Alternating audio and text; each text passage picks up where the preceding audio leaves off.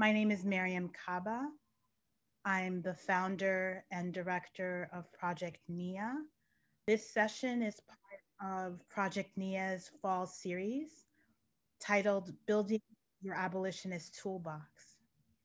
Our goal in the series is to explore 6 different resources that help us build daily practices to move us closer to a world free of imprisonment, policing, and surveillance. Together, we're learning how we can use abolitionist organizing tools and values in our relationships, our homes, our schools, our organizations, and in our communities.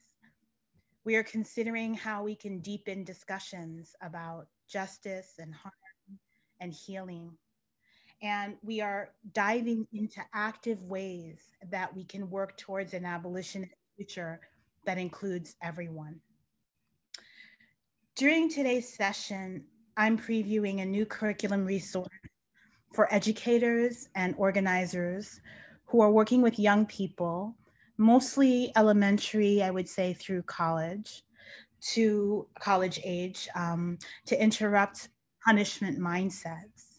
This thing that I've put together really kind of tries to get at getting our communities to have more conversations about what we think about punishment, what we think about consequences, how we perceive accountability. Many of us who do kind of community accountability and transformative justice work would suggest that there's a difference between punishment and a consequence. And for some people, being banished is a punishment. For others, banishment may be actually a form of kind of a consequence for one action that people have taken that feels like a logical extension of the harm that was particularly caused in their particular context, right? So all of those things, punishment it's really hard to come up with like an easy way of differentiating all of that. For this purposes of our conversation today, I'm defining punishment as inflicting suffering on others in response to an experience of harm, violence, and wrongdoing. I'm a very kind of big believer in the need for consequences for people's actions and figuring out a right-sized way of making sure that there are consequences for actions that are harmful to our community or to other people.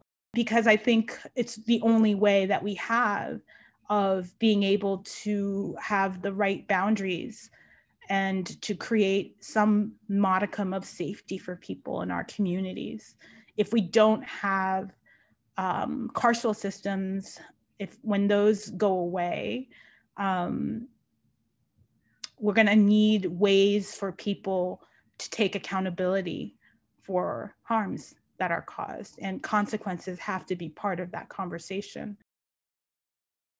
There's some background information in the resource for facilitators, kind of providing information about the differences between retributive justice and restorative justice and transformative justice, some basic background so that people feel like they can talk with others about it to at least some introductory way.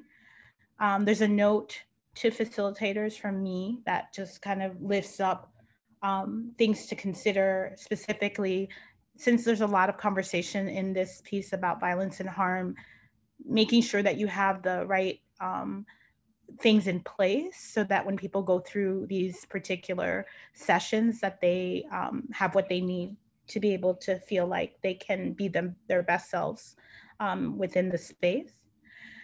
There are several curriculum units. There are 10 in here, and the list of them is on the screen. And then there's some additional activities, and then there's an appendix. So what's in here is connected to why I made this in the first place. For many years, I've been engaged in political education with my various communities. And as part of that work, especially with young people, I've developed some activities to explore ideas about safety, harm, and punishment. Many people ask me regularly for resources that they might use in their communities. So I started a few years ago to try to compile some of what I've used.